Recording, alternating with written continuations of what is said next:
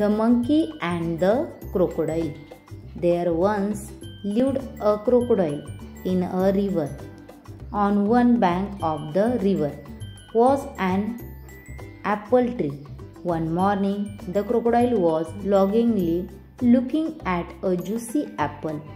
"I wish I could eat that," he thought aloud.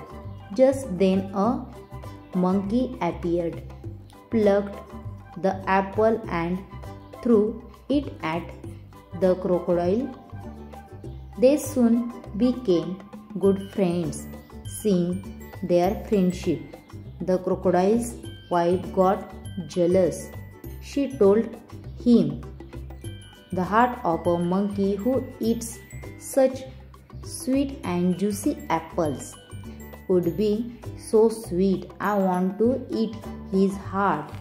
The crocodile tried to convince his wife, but in vain. Finally, he went to the monkey and said, "Come, friend, let me take you for a ride."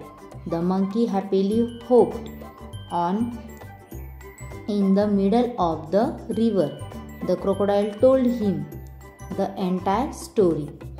"Oh," the monkey exclaimed, "you should have told me earlier. I left my heart on the tree." The foolish crocodile took the monkey back.